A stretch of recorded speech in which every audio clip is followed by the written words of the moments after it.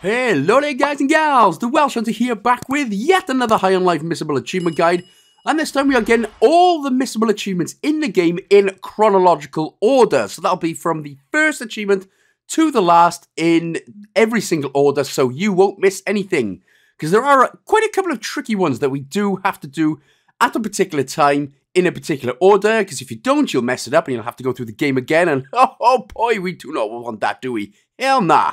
So then, first up then is going to be just before we start the 9-Torg bounty. So about 30 minutes or so in, after all the tutorial and everything, we're going to start getting our first bounty. So as we head from the house, again, obviously when you're pressing up on the D-pad, it'll tell you where to go, and you will eventually come to the sewers. Now you're going to have to go ahead and speak to Blue Guy and Red Guy. Quite a few minutes of dialogue here. Don't think it particularly matters too much what you got to say. I end up just going with the Blue Guy because it kind of reminds me of a Viagra pill. I don't know. Old people like that stuff. So, wherever you decide to go, we will go through anyway. So, press the left stick in to start sprinting.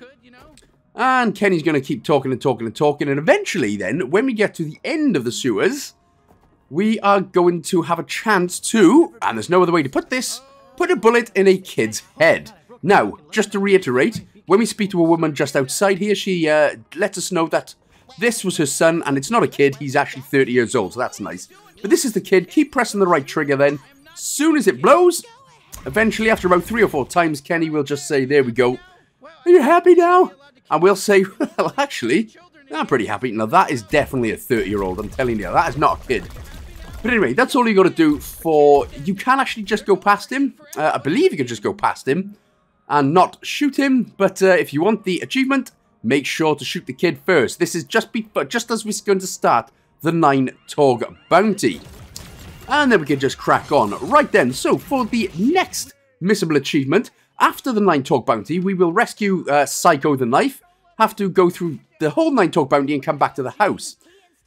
Gene, of course, in fact, he will be sitting in the same position for the entirety of the game, so he's not exactly going to move anywhere. But after quite a bit of conversation, and there will always be a few minutes of dialogue every time you come back home, you will get the ability to press the right stick to stab Gene. You want to know what happens? He dies. Well, actually he doesn't. Eventually we get the prompt, press the right stick in to stab. That'll stab him square in the old titty balls. And we'll get the achievement. Again, it'll just sort of clear up and he'll be happy with that. So, well, he won't be happy. Nobody is getting stabbed in the boy bitch. Anyway, that's that one done. So next up is the Epic Legendary Prize. Now, there are 2 ways you can do this. After the 9-Torg bounty, you can either keep quitting out to the main menu and pressing and basically continuing the game until the robot appears. Or you can wait until later on until you're able to unlock the Unknown Sector and the Human Haven. And then you can just keep going back and through the portal until this robot appears. Whichever way you decide to do it, it's completely random. It may take you 5 minutes, 10 minutes. It took me about 15 minutes until the robot appeared. After that, it's going to take another 8 minutes of him counting down from 100, so you literally might as well just go make a cup of tea or a drink or something. Eventually, when he gets down to number 1, he'll basically call us a Dip Scheisenhausen, but we will get the achievement. So, yeah, a bit of a double... A bit of a positive with a negative right there, but it's the positive of the achievement that we got. Right, so straight after this, now I've done this after the 9-Torg bounty, by the way, so right after I stabbed Gene in the titty, and immediately after this, we're basically going to get the first part for a Starfish Is Born. So head outside and head slightly right, and you're going to see a yellow guy with apparently a starfish, but that is a fart-faced, that is basically a fart-faced butt son. Fart-face, butt-face son. Whatever it is anyway. So what you're going to do, you're going to speak to, his name's Globo, by the way, the old butt-face. You're going to speak to his dad, and he's going to ask us to buy a drum. So from here, we're going to head to the right and up the steps. And as we keep going, we're now going to take a left, heading up the ramp. So basically, if you're wondering, you need to do this where it says at the top there, buy the Dodge unit. So we have to come to this Mr. Keeps buy and sells pawn shop anyway. So what you'll have to do, if you're playing the story, you'll have to buy the Dodge unit first, and then come and buy the drum afterwards. Straight after. You don't have to go out. So make sure to buy the drum right after you buy the Dodge unit, and we can now head all the way back to Mr. Buttface and his papa, who apparently has a normal face. What? did Daddy make love to? I do not know. To get a butt-faced son like that. But anyway, what you're going to do is obviously head all the way back down. Head to the right. And then you're going to press the left bumper again to speak to El Papa.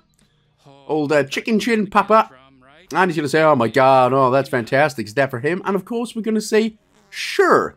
Now, it is vitally important, these for a Starfish Is Born achievement, that you do them exactly when I tell you to do them. Because if you come by too early or too late, they'll be gone and you will have to replay the entire game again.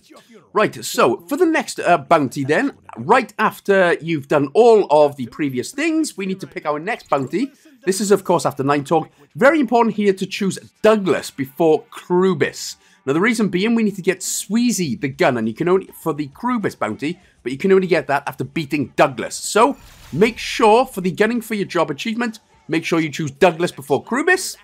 Then, after you've gone through the whole Douglas bounty, and we have destroyed and killed Douglas, here is Sweezy the gun. Again, we will get that achievement anyway, regardless. But for the Mods Please Ban achievement, we need to find 5 hints for Dr. Gurgula. Now, for the Mods Please Ban, as we go over to the right here, in the fan, press the right bumper to use her special ability, and then we can just jump up and head through the fan, drop down, and do the same thing, right bumper again, climb through, and just past the TV, right down this poster here, press the left bumper for 1 out of 5. Now, the Mods Please Ban achievement, basically, this is all you need to do for that. The rest should come naturally over time. It's for killing enemies, etc. So, after we have gotten through that one, what we can do now is head back outside after we've beaten Douglas. And we can go back to where Globo is, an old butt-faced son, and his dad is. And as you can see then, Globo's got a crowd, so you should have a crowd, and that should count then for a Starfish Is Born part 2 out of 5. So next up, during the Krubis bounty, we are now going to be at the administration services. So about halfway through the level, we're going to get to the administration services. Nope, we're going to go in the administration services, and you're going to speak to Helen here. Now it is vitally important that we choose the dialogue option, I am your new boss, okay? Because Sweezy sounds like she's a boss, and I can get on board with that boss, the one who treats me like crap. Maybe I've got problems. Anyway, as soon as Helen stops talking, remember, it's the right on the D-pad. I'm the new boss. Now, what you're going to do is head into the left side room where you're going to see 3 workers. Now, the dialogue choices for the 3 workers, so for the next 3 dialogue choices, do not matter. You can literally pick what you want. As long as you just said to Helen right there, I'm the new boss, we can literally push these guys around. By getting them to kiss or beat each other up or whatever. The 3 dialogue options, again, do not matter. So once you've got rid of them, again, you should have Sweezy because you've done Douglas before Krubis. Then you should get the gunning for your job achievement. That's how you unlock that one. Righto. So next up, after we've completed the bounty and we're back home, we're going to go for a Starfish Is Born part 3 out of 5. So once again, head slightly to the right and head towards Globo, and you'll see that this time, oh, Buttface isn't there. Now what you're going to need to do is keep pressing the left bumper and keep talking to Globo's dad until you finally cannot. So just keep pressing the left bumper until the left bumper prompt is no longer viable and available. So it may take, I think it's about 5 or 6 times you've got to speak to Globo's dad here, and once that's done, that's a Starfish Is Born part 3 out of 5. So immediately, literally immediately from there, what you're going to do is start heading up the ramp, basically going towards Mr. Keep's shop, but you're going to see little Stan the alien, who is selling you, well, to put it bluntly, he is selling you some alien cum-diddly-umptuses, and we are going to need to purchase one, even though he does give it us for free. So if you say, I'll buy some cum-diddly-umptus, please, so down at the D-pad, he will give it to us. It'll go into your inventory, but I don't think there's any way you can actually get rid of it. So, as long as you've spoke to Stan here, you've got it in your inventory, there's no way you can get rid of it. So from this point, it's pretty much unmissable. Right, so this is during the Screndel brothers bounty. So about, again, sort of about halfway through, you're going to come up to this sort of big main room after you've done the elevator section. And what you're going to do is head right into this room. Let me just show you here. It should have Jonathan Screndel's office. You're going to need to come here for the story progression anyway. So what you need to do is head to the left here and push this button. And these are the 2 Dr. Gurgula Hint, and there's a button on the right which will basically open up a locked door. So you have to come into this room anyway, but that is where you get the Dr. Gurgula Hints. So next up then, after the bounty that we just done, the Scrennel Brothers one, we're going to go for a Starfish Is Born Part 4. So we're going to head over to the right again, and what you're going to see is nobody here this time, but what you will see this time is a couple of posters. Now, as long as these posters are here, then you are pretty much on the right path and on the right direction, so you should have 2 posters here. I do turn around and go towards the building, basically right in front of us now. It's directly in front of where Globo and his butt-faced son was. Just by the TV, there should be a 3rd poster. So I have a look at those 3 posters, just in case, but that'll be a Starfish Is Born Part 4. Right, after you have beaten Dr. Giblets and his whole surviving type mission, what you're going to do, you have to go through this way anyway to escape the lab. But we will now get the Dr. Gurgula Hint 3 out of 5. So again, you will have to come through this way anyway to escape. But before heading out of this laboratory bit, make sure to interact with the table here to get Dr. Gurgula Hint 3 out of 5. Technically, it's 4 out of 5. Then, after Dr. Giblets is done, we are now going to go for a Starfish Is Born Part 5 out of 5. Providing you have done the rest, all of the Part 4s correctly, head to the left. Just have a look at the... I mean, that is a hell of a butt mount. I'm kind of jealous. But anyway, this was automatically on my screen because he was supposed to be on late night TV. This is the last time that it is late night in the game. So, again, providing you've done everything correctly before, which hopefully you have, hopefully this guide's been helpful, you will get the Starfish Is Born achievement right. Yeah! Job done. So, flying through it, boys, right? Red.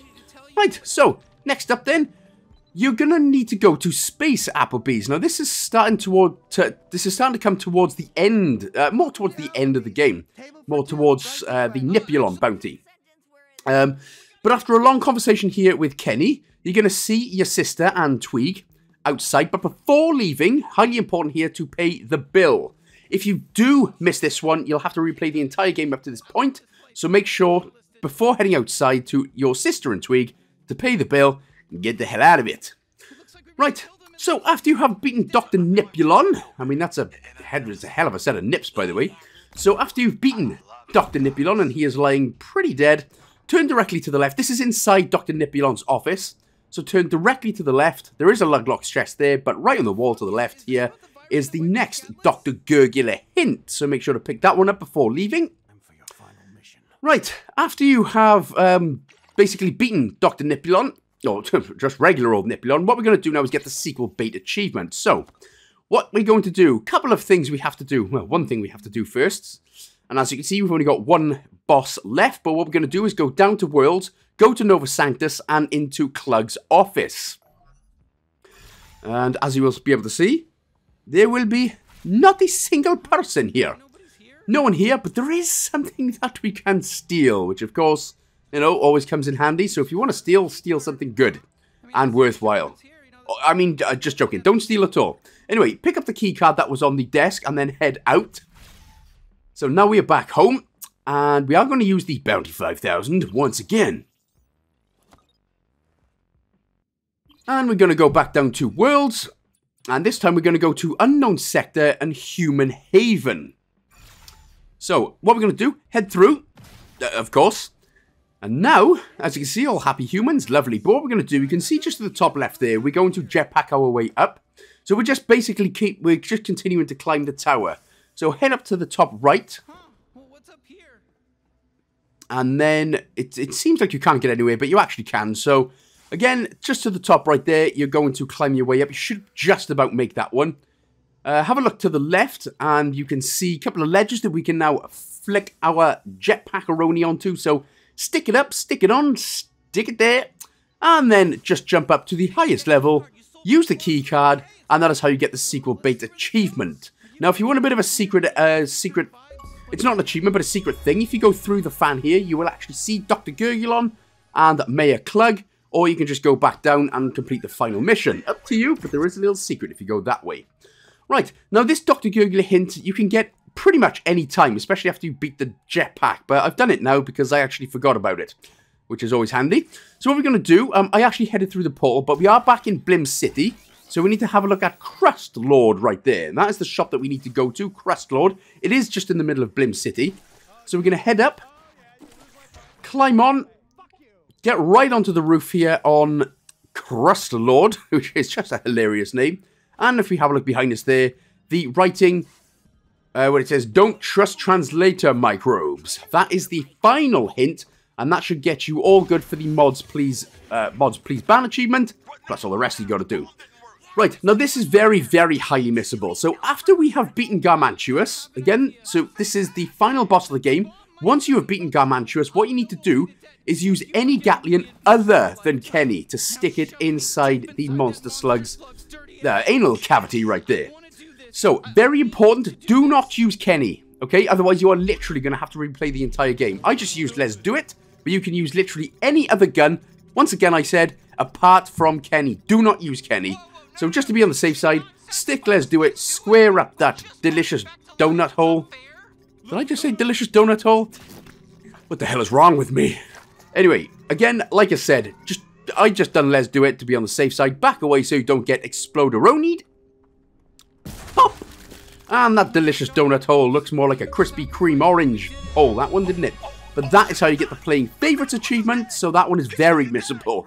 You don't want to be doing the whole game again, unless you really enjoy it. And after the credits roll, you should then also get the Carried Stands Alien Cum Diddlyumptious, or Carried Stands Load to completion. And that should be that for the missable achievements. Now, I will have other guides up for the collectibles and the mods please ban achievement, etc. So check those out. But thank you so much for watching, guys and gals. I'll see you in the next one. I hope this one helped. Big shout out to everyone on Patreon. See you in the next one. Big love.